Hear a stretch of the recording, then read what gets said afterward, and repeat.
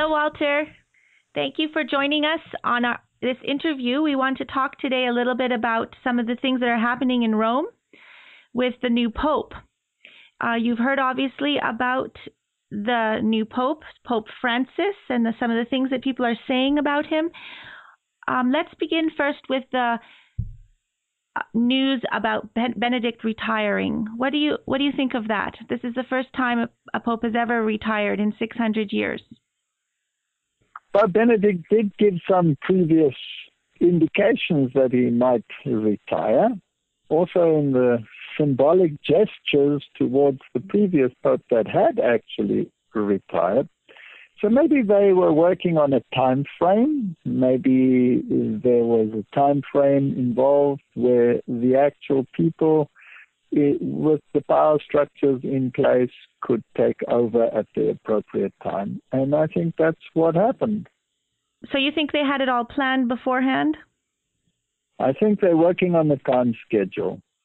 The Vatican does nothing haphazardly. They are a well-oiled machine. They are well-structured. They know where they are heading, and they have a plan. And this plan has to go into fruition, and they will do everything that is necessary to achieve that. What about some of the things we've been hearing about accusations against Pope Benedict of crimes he may have committed? Well, the Vatican leaks are a very fascinating part of the Vatican modern history. And one doesn't know what is happening behind the scenes, whether there is any particular thing that is being covered up. We can only go from what the media says. But the Vatican is a master chameleon. It will adopt the shape and form that it has to in order to further its interests. And even negative news is good news for the Vatican if it can be used in the right way. That's true. Do you believe that they were going to charge Pope Benedict with anything? I don't know whether they were going to charge him. There's no evidence that they were, although people were talking about cover-ups and financial dealings and all issues like that. It could have played a role. But personally, I think that the time has come for the people who have their power structures in place to actually start exercising that power. The world is in a fascinating state of flux. And to have a Jesuit Pope at this stage is phenomenal. Now, apparently, the Jesuits are normally in a support role to the papacy. You have the head of the Jesuits is referred to as the Black Pope.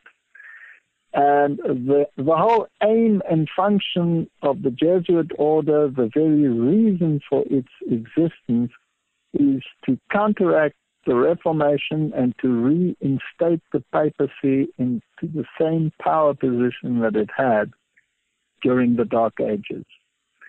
That is the only reason why the Jesuits were created and why they exist.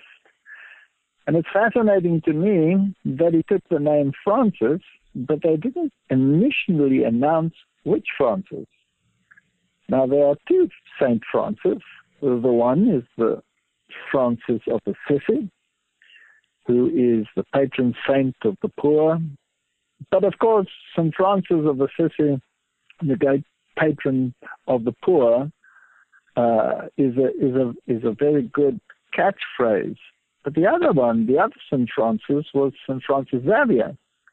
And Franz Xavier was co-founder of the Jesuit order together with Ignatius Loyola. And it's fascinating that he was also the first missionary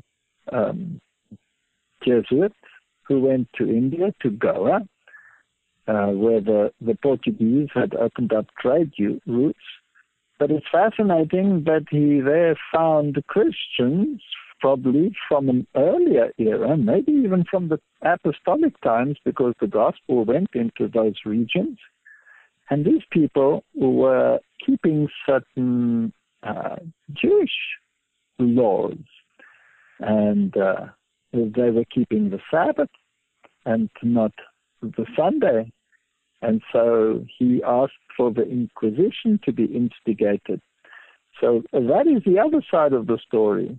And a question that pops into my mind is whether a Jesuit would honor a Jesuit founding saint or whether he would not. But be that as it may, the Jesuits are famous for their twin doctrines, one for the outside world, one for the inside world, one for public consumption, as it were, one for insider consumption. So by taking the name Francis, he might be sending a double message. That's very interesting. You mentioned also that the Jesuits usually have a supportive role. How does it now that the Jesuits are in a front position? How does that change the power of the papacy? When does one come out of the closet? When it's no longer necessary to stay in the closet, isn't that correct? That's right. Yes. Now, if you take the power structures, if you look at political systems, they say that behind every successful leader there stands a Jesuit. It has always been like that in the past. Many of the associates that deal with the modern presidents are Jesuits or Jesuit trained, and they have always been advisors in political and financial systems. They control many corporations and financial institutions behind the scenes using one front organization or the other. They say that the CIA director is Jesuit trained, that many of the European leaders are Jesuit trained. Many of the presidents of the United States were students of Jesuit institutions. Georgetown University, for example, the very famous Jesuit institution where some of the presidents had been trained. The Jesuits behind the scenes are controlling not only aspects of the economy, but also the political scene, the media scene. Many of the main media moguls are Jesuit trained. And of course, the religious scene, spiritual formation, is a Jesuit speciality. And it has creeped into every form of Christianity. So behind the scenes, they are very active. But none of these systems actually are biblical. Yeah, it's very interesting that so many of them are now coming out of the closet, so to speak, and letting it be known that they're Jesuits or Jesuit trained, even though they're in higher levels of government. That's correct. Much of the history of the world has been rewritten. We know that curricula have changed and that many historic events are portrayed totally different in modern media or modern encyclopedias than they were in the past. It's an interesting fact that history today is no longer the same as history a few years ago. It is well known that much of the history has been written, and it is almost public knowledge that the Jesuits were behind the rewriting of history, getting rid of some of the negative terminology regarding themselves. I mean, even a few years ago, the name Jesuit would raise not only an eyebrow, but raise the hairs on the back of the necks of many people. And some of the statements that presidents have made regarding the Jesuit, or countries, there's not a country in the world, basically, that has not at some point or other banned the Jesuit order for its subversive activities. And it seems as if that image has totally disappeared. And that's very interesting. They've written themselves out of history and of many significant events, such as the gunpowder plot and many others. Yes, they've given themselves a good image of those people who work for the poor and social justice and all of these things. Now, the very word social justice was coined by a Jesuit, Torpanelli, in 1840. And to think that just a few years later, Marx wrote his Communist Manifesto. You see, the Jesuits are masters at playing two sides of the same coin at the same time. And to put these double identity ideas into the world is their speciality. A prime example would be futurism and preterism. Both Jesuit ideologies, both diametrically opposed to each other, and yet between the two of them you can attain a synthesis. Preterism says that the Antichrist came in the past. Futurism says the Antichrist will come in the future. Both of them Jesuit doctrines. Social justice. Well, it's interesting that this very Pope, the modern Pope, politically speaking, was not averse to the idea of gay rights, particularly in the political sphere and the ramifications of financial implications to gay partnerships, etc. But as a conservative Catholic, of course, he has to oppose it. So he's playing both sides of the same coin, this very one that he is ruling now. Social justice, I mean, that's a fascinating phrase. Basically, what you can say then is that social justice must somehow be aligned to redistribution of wealth.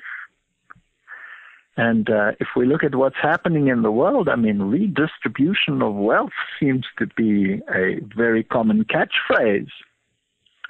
And if you're looking at Cyprus at the moment, now I'm not saying that this is all directly involved, but indirectly it's very interesting that what they call redistribution there, some people would like to call theft. And fascinating things that are happening there. You know, what does it mean to have social justice and to be so involved with the poor from a biblical perspective? The Bible says the love of money is the root of all evil. It's not money that's the root of all evil. It's the love of money. And yes, we must be compassionate, and yes, we must have empathy for the poor, because many are dumped into positions not of their own doing. But what we need to do is to uplift people. We need to uplift people so that people can stand on their own legs and be proud human beings. To hand out financial aid without upliftment is totally counterproductive. And I think that's where the world is heading. Now, when the Bible says the love of money is the root of all evil, that doesn't mean that you have to get rid of all the money, but you must have an open spirit. For example, if you take the biblical examples, there were many people who from their wealth supported Christianity, and the Bible records them. Joseph. Nicodemus was a rich man who supported the early church financially. There's nothing wrong with that. It's only wrong if you have a love for money and a covetous spirit. So this is a gimmick. This is a gimmick to draw people to this poverty structure, which the Roman Catholic Church has always underscored. And if it could take us back to the Middle Ages, where everybody is a serf and only the top structure has any power or say and financial backing, then it certainly would, because that's the best way to control people. Social justice is more of a Marxist idea of well, let's say handing out to the poor so that they can be maintained, but it's not necessarily uplifting them. It's taking control. So the control structure stays within the power elite, but the money and the wealth is redistributed so that everybody basically comes down to the same level. So if you let's say equalize the financial base, if you take from the rich and you give to the poor, then everybody reaches the same level, and then there is a form of social justice. But is it a workable justice, or is everybody then a dependent upon the state? And a dependent can be manipulated, a dependent can be controlled, a dependent can be, kept exactly where the power elites want them to be, whereas an independent is a problem. So social justice seems to me a way of controlling the masses. Mm-hmm. Isn't it true that countries that have been predominantly Catholic have also been predominantly poor in times past? Yes. The Protestant nations were the prosperous nations. Now, I'm not favoring one political system over another at all. If I had to say what political system I favor, it's one that's not available on this planet. It's called a theocracy. God rules, God is in control. But God doesn't take away your freedom of choice, and God doesn't make you a serf. But people wanted a king, and ever since they had a king, they have to render unto Caesar what is due unto Caesar, but unto God what is due unto God. I think it's ironic that countries that have been predominantly Catholic and have kept the people in poverty, and yet here now we have a pope who claims to have such a burden for the poor, when in reality the system that he leads has been instrumental in keeping the people in that poverty. While they themselves live in pomp and glory. Yes, well, this one seems to not, apparently. He's chosen even a silver ring over a gold ring. Those are symbolic gestures, and I knowing the Jesuit order and having studied the Jesuit order, I can but smile at these things, because if you go into the history of the Jesuit order, and even go to South America, where you had the reductions, where they used the populace to mine the gold and to further the ends and to send the Spanish galleys over the sea laden with gold, and the great conflicts that were financed with that in Europe to suppress the Reformation. Or the fascinating history of the Dutch West India Company, which was raised up almost as a pirate organization to get hold of this gold and to grab these ships and to bring it to the Protestant side. It's an amazing history, and how the finances of the world were manipulated by the Jesuit order. I mean, these are all fascinating. Money. That was the mainstay of the Jesuit order. Yes, well, we also know from history about the Vatican involved in the billions taken from World War II, and we don't know where it is, but all the money laundering and the interesting Vatican banker scandals that we've had with the almost for sure execution style Masonic rituals that were associated with that sort of history. I mean, money is the big game. So to me personally, this financial humility is a great front for outside consumption.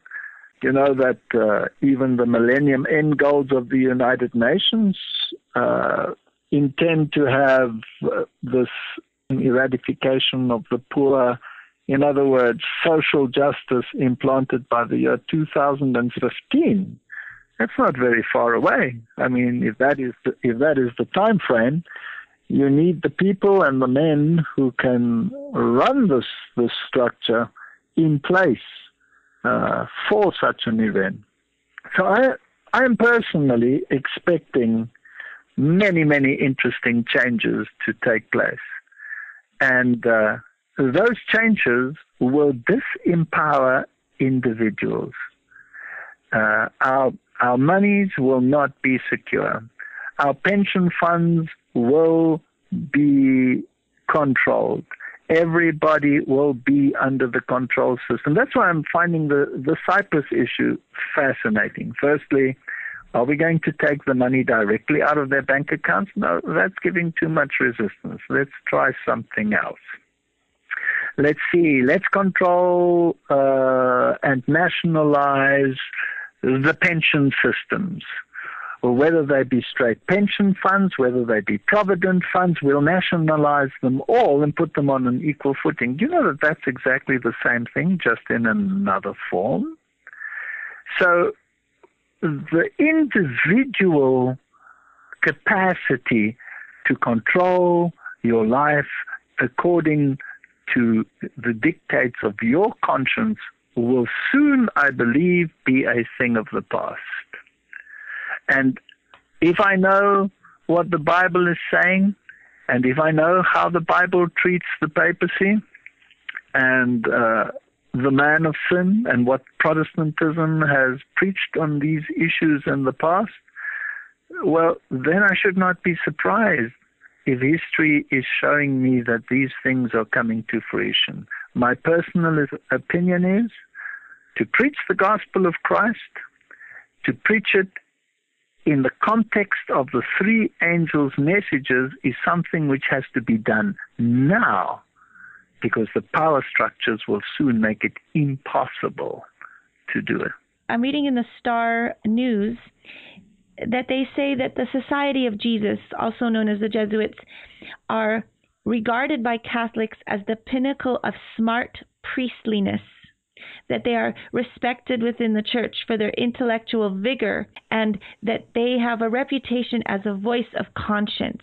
The fact that we have a Jesuit Pope is significant because it just shows how successful the Jesuits have been in transforming their image. After all, weren't they responsible for the Inquisition, for the slaughter of Christians for centuries?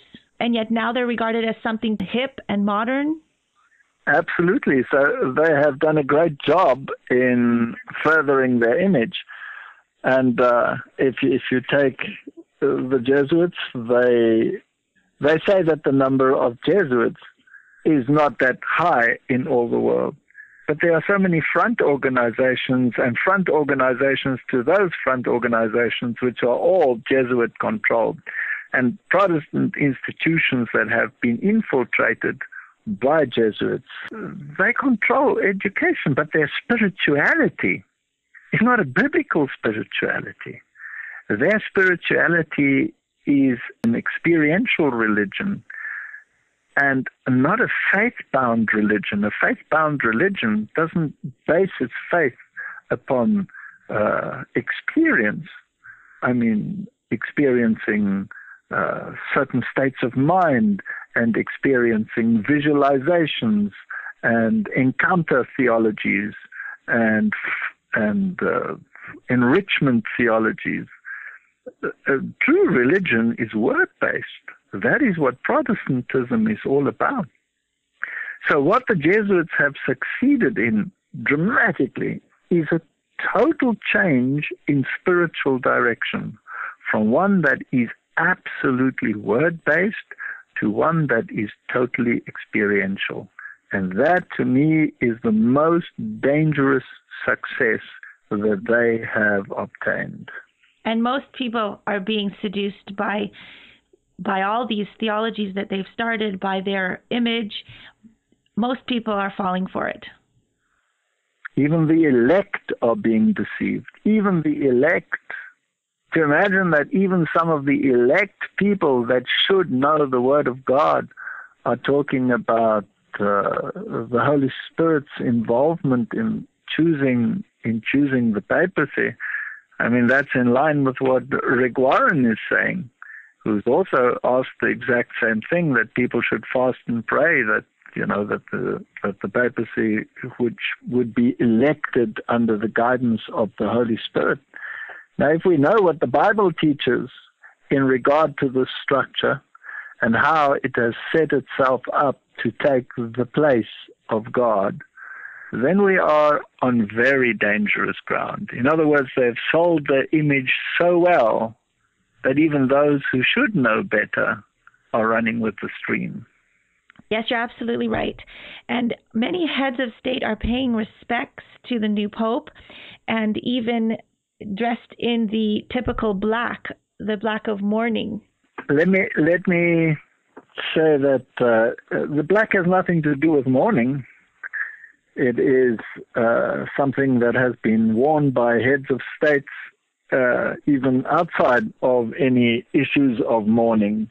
The Queen of England, when she goes and visits the Pope, is dressed in black. So this is a sign of submission to that authority. The papacy has ruled over the hierarchies of the world throughout all the ages. In the past, it has done so openly, and now it has just succeeded in doing it clandestinely. Why do you think all these heads of state come dressed in black? Do you think they know what it means, or are they just told this is protocol?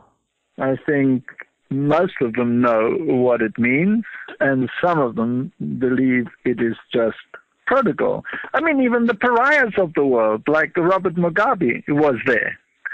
And even though he has a worldwide, a European ban on travel, this was an exception. And everybody knows that Mugabe was Jesuit trained. I mean, they even said so on CNN. I was quite surprised that they should mention that he was Jesuit trained. And there he was. You see, you can mention these people one after the other. The late Chavez of Venezuela, he was a great papal admirer. There are many documentations of him being subservient to the papacy, kissing the ring. And whether you are from the left or whether you are from the right makes no difference, because this is just a game. Whether you stand for right politics, whether you stand for left politics. I mean, just look at Obama and Netanyahu at the moment. The one stands for left politics, the one stands for right politics, but they're making a great effort to show that they embrace each other. So we have the Jesuit dialectic, the Hegelian system. You send the twins into the world, and then out of the two opposites, you create a synthesis. And we're at the point of synthesis. The world is heading towards synthesis, a new world order based on social justice, where everyone is equal. And if you dare pop your head above the horizon, it must be lopped off. It's definitely time to work earnestly to spread the gospel and warn people of the man of sin, which is what we're instructed to do. Absolutely. And if we don't do it now, our opportunities will be wasted. I agree. Well, thank you so much, Walter, for talking with us, and God bless you in what you're doing now, and let us continue to work together to spread the gospel and the message. We have to preach the righteousness of Christ and the sufficiency of Christ and the gospel of salvation as it is in the Bible. Our time will be cut short very soon. Yes. Thank you, Walter. Thank you.